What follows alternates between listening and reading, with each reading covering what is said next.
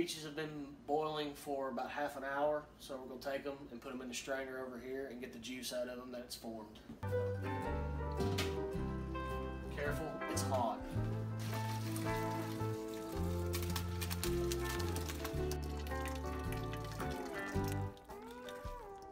We'll do that, get all the remaining juices out of it, as much as you can. Okay, so we've boiled the peach skins and the pits, and we got all the juice out of it.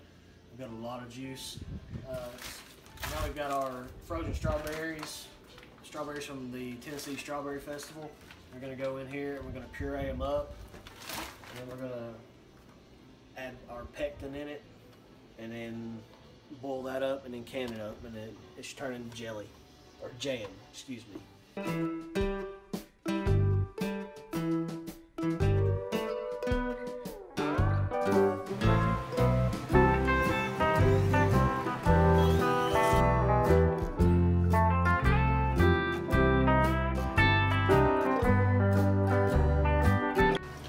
So I'm running the strawberry peach jelly mixture through the filter one more time, just in case I missed anything. Get all the small strawberry seeds out of it too. So it takes a little time, but work it through and it'll get clean. Okay, so we blended up all our strawberries and our peach juice. You don't have to add pectin, because strawberries have a lot of pectin in them, and that usually can gel up in the fridge, but I'm going to do it just in case. And I got two packs of liquid pectin here, and I'm going to dump them both in because I have a lot of liquid here. We're going to dump it in and let it boil for a minute.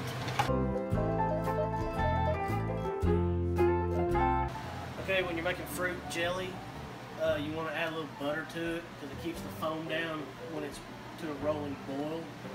It's usually half a tablespoon for recipe, but I don't kind of swagging it here, so we're just going to add a couple of chunks and hope for the best. Alright, instead of ladling all this into each individual jar, I'm going to pour it into my big measuring cup here, and then it makes it easier to pour out.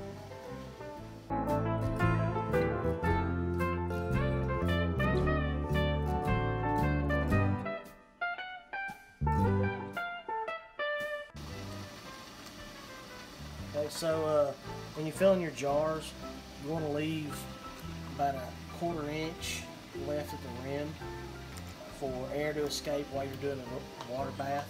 Keeps your jars from exploding. That's a good thing.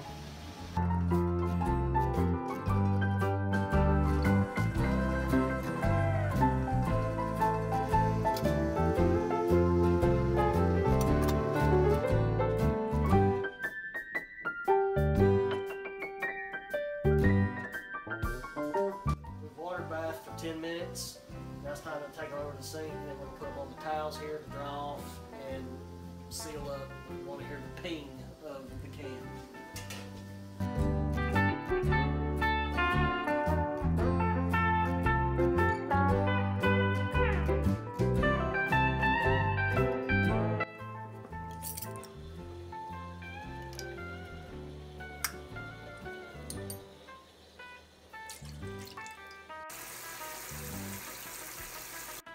Okay, second attempt at making jelly again.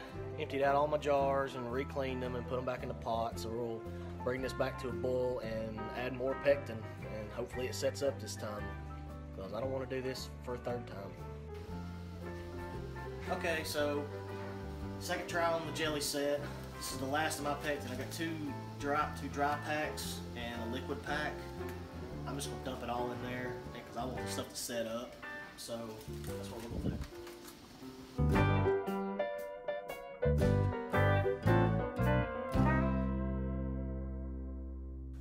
Okay, update on the jelly. Second go around, still liquid, so it's a fail.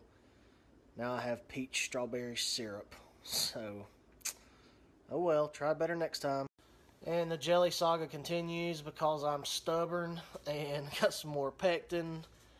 I'm going to give this another go. I mean, I've got 34 jars of syrup. I mean, Lord of mercy, you can only make so many pancakes and waffles, right?